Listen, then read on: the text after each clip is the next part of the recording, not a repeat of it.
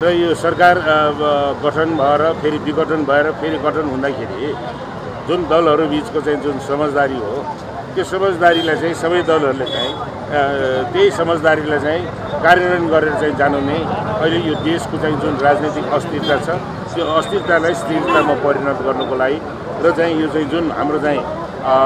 समाजमा रहेका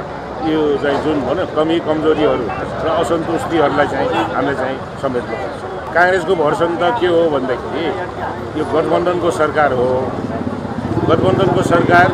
गठन हुँदाखेरि जे समझदारी भएको हो त्यसलाई चाहिँ कार्यान्वयन गर्नुपर्छ भन्ने चाहिँ हाम्रो आधिकारिक हो। र पार्टीभित्र अब लाखौँ यो चाहिँ नेता र कार्यकर्ता भएको पार्टीमा कसले कुन सन्दर्भमा के बोल्छ के ऊ गर्छ भन्ने कुरा त्यो पार्टीको आधिकारिक धारणा भनेको के हो त भन्दाखेरि केन्द्र कार्य समिति बसेर गरेको यो चाहिँ जुन हाम्रो चाहिँ आधिकारिक निर्णय हो त्यही नै हुन्छ। संविधान सभाबाट जारी गरेको संविधान अहिले चाहिँ छ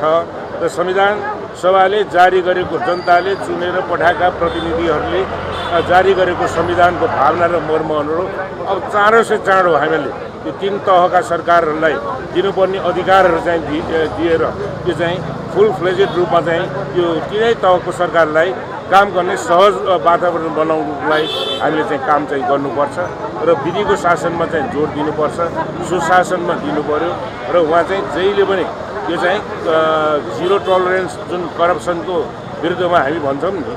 46 को परिवर्तनपछि बनेका सरकारलाई पनि उहाँले चाहिँ केही समयपछि नि उहाँले के भन्नुभयो भन्दाखेरि ल है मन्त्रीहरूको चाहिँ चालचलन ठिक छैन, यो मन्त्रीहरू चाहिँ गराउन थाल्यो भनेर चाहिँ उहाँले नि भन्नुभएको हो।